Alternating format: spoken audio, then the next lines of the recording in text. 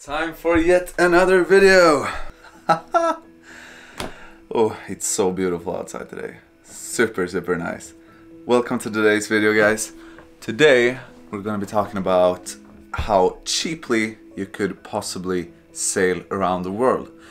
So if you're like me, on a budget, you don't have too much money, you're barely making it in life. No, I'm just kidding. But you're basically broke. And you still want to go sailing around the world in your own sailboat. What will that cost you if you're cutting as much costs as possible? Okay, let's get to it. So let's start with a boat. You need basically a small boat, and I would say 20 to 26, 27 feet will fit in the lowest possible budget when it comes to long distance sailboats. If you check out my latest video, I got a list of boats there, 3 boats, which cost around $2,000, which would definitely fit in the cheapest possible you could get while sailing around the world. So check that out and then come back here. So now you got the boat, a good, small, sturdy boat, which will be able to sail you around the world. So now you just gotta equip it. You need some kind of autopilot, like an electrical one. Will run you about $500, and then you could also buy a wind pilot, and in this case you need to buy a used wind pilot because the new ones are super expensive. So used wind pilot would be about $1,000, I would say. So now you get autopilot steering. Let's say all the other equipment on the boat is kind of good. You need to add some more like navigational stuff, like paper charts, some electronic charts for around the world, and maybe like an AIS is good to have. So a few things like that will add up a couple more $1,000. So in the end, with boat and equipment and everything, you would probably end up around $5,000. So now the boat is equipped, you got everything, you're ready to go. The route is planned to be the regular one, just north and around the equator, kind of called the milk run. I'm not really sure why it's called a milk run, but maybe it's because they were shipping gold and they wanted to kind of put that in disguise, so they call it the milk run instead of the gold. No, I don't know.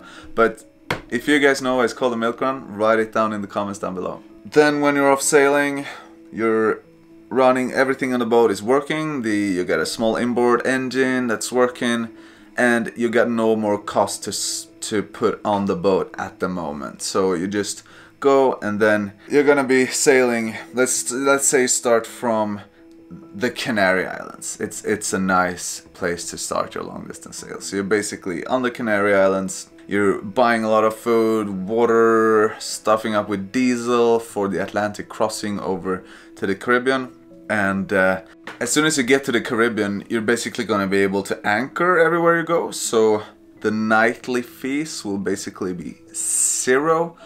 And this applies to more or less everywhere you go around the milk run, kind of like the Caribbean, French Polynesia, Australia, Indonesia, all these areas you're basically able to anchor all the time. So all the nightly fees will be for free. Then you got the food costs. The food, when we were going to the Caribbean, we were living quite cheaply. It ran us about 100 to 150, let's say $150 per person. So you're going solo sailing at the moment, $150, boom, perfect. We got maintenance as well. Maintenance is really hard to tell actually, but let's say you're going the traditional, following the seasons around the world, which will take you about 2 years of sailing. And in this time, I would say maintenance on the engine could be $1,000 for the whole trip. If you know how to do some stuff yourself as well, you don't need help with everything. You could fix the most regular small problems yourself, like changing filters, changing impeller, changing the driving cord kind of thing, and oil and all that. So mostly the like more major problems you need help with. Yeah, $1,000 in total in 2 years. When it comes to overall maintenance of the boat, you don't have that big cost around that, because that's quite easy to figure out yourself. Like if you get hit something a little bit and you get a little bit of a bump or a scratch on your boat, it's really easy to fix that. And most stuff that gets a little bit broken inside, like wood or anything like the toilet or the kitchen or anything, it's probably quite easy for you to fix it yourself. It's not gonna run you that much, but in 2 years I would say all kind of regular maintenance stuff would run you about $500. In other stuff like rigging, sails and stuff like that, you can mostly fix sails and canvas yourself if you got just a regular sailing sewing glove and some threading and some needles and stuff like that. So that's gonna be pretty easy to solve yourself with the sails, at least temporarily, and also some sail tape could be good to have. Let's say rigging and sails around $500 in 2 years. When it comes to clearing fees and stuff, I would say the usual price for clearing in to any place, at least where I went to the Caribbean and all that, it was about $20 to $30 for clearing with a pretty small boat and just 1 or 2 in the crew. So let's say $20 for clearing in, which would be you're visiting more or less 20, 30, let's say 30 countries on your around the world sail. So you got the result right here. Then in some countries you would need visas to be able to enter, like the US. I think that's like $100 for a B1, B2 visa or something like that. I don't think you need that much more visas in many more countries. If you do, I would say let's add another $200 to the overall cost, just to have like overall visa kind of entry fee costs. And the Panama Canal, it's not very cheap. I think with a small boat you could get away with $1,000, maybe a little bit more. It's always nice to hire an agent for this, but this is the cheapest possible way to get around. So let's say $1,000 if you do everything yourself for the Panama Canal. I would say maybe 1,500. Yeah, let's say 1,500. In Sweden it's not mandatory to do a course before you go long distance sailing, but in many countries there are actually mandatory courses for you to be able to go offshore long distance sailing. So let's add another, I don't know, 500 bucks, maybe that's too much, 300 bucks to that. Also you need to register your boat in some way, so that usually is about 100 bucks. One thing that I forgot about before is the dinghy. You gotta have a dinghy to go. If you're gonna live on anchor, you gotta have a dinghy. So just a regular PVC dinghy, you gotta row because you're gonna live cheaply. So dinghy would be like $300. That's about all the fixed costs that you get around a long distance sail in a small boat. So now we just gotta look at all the stuff you wanna do when you're out long distance sailing, like going on restaurants and no, you can't go on restaurants if you're on a real budget, so no restaurants. But just getting around and exploring and doing a lot of fun stuff. Like what would that basically cost you overall? When you're going around you usually want to rent a car every now and then, so car rental for 1 day per month, you're out for a total 24 months, $30, $40 per car, give or take. Gasoline as well. When we were going long distance sailing, we were usually going with these minibuses that were just bumping around on all these pothole roads and going all crazy.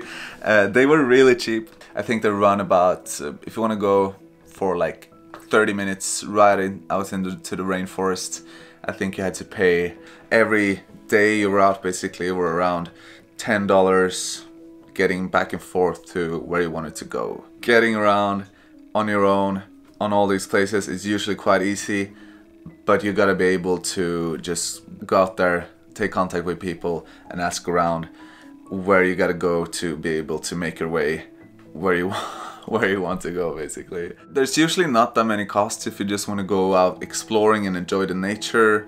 It's usually quite free wherever you go. You just gotta respect all the common restrictions and rules that they have in that particular area, and as long as you do that, it's gonna be just going around and having fun and doing all these amazing things, which is basically for free most of the time. You can go diving on your own from your boat, from your dinghy, basically, that's for free.